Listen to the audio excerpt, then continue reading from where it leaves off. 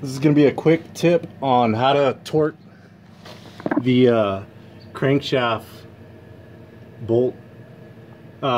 This is for a 95 through 99 4G63 Eclipse. I'm pretty sure it will work on the first gens and the Evos.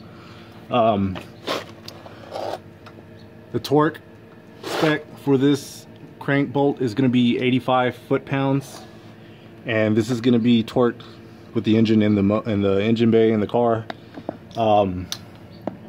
Easy way to do it without fucking shit up or destroying any pulleys or torque, you know, putting a lot of pressure on the crank bolt where it might jump timing, you know, because that's what happened. That happened to me a while back. I was trying to take off the bolt, and I hurt the grooves, you know, it jumped timing.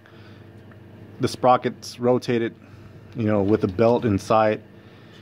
If you get what I'm saying, you know, I was pulling on it to loosen it up, and you know, all that pressure, it skipped the grooves and, you know, the belts and whatnot. So anyways, without fucking shit up, what you're gonna do, you're gonna have to buy a little pry bar. Something like this.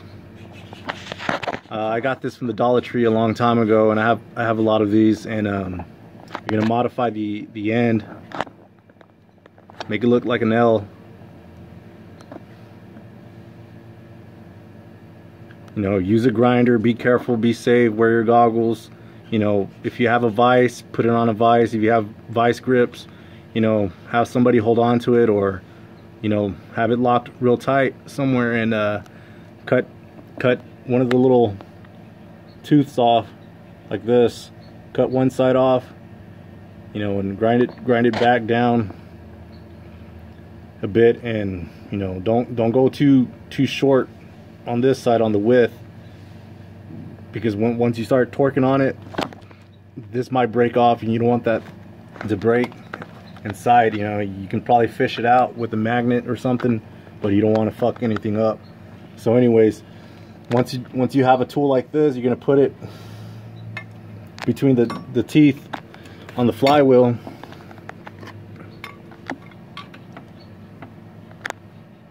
like so.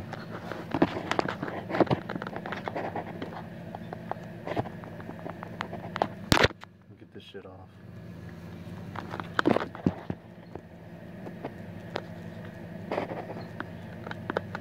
You see how it's locked in there?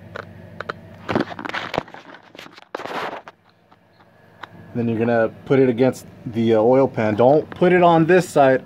You don't want to fuck up. You don't want to bend your oil fitting, your down oil pan shit, the fitting for the oil.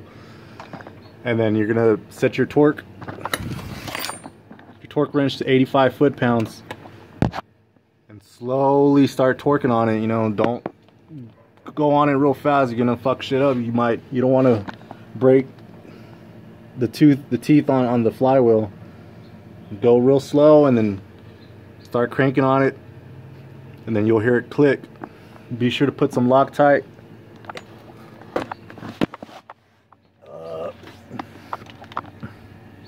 Have the high strength Loctite right here for that flywheel bolt.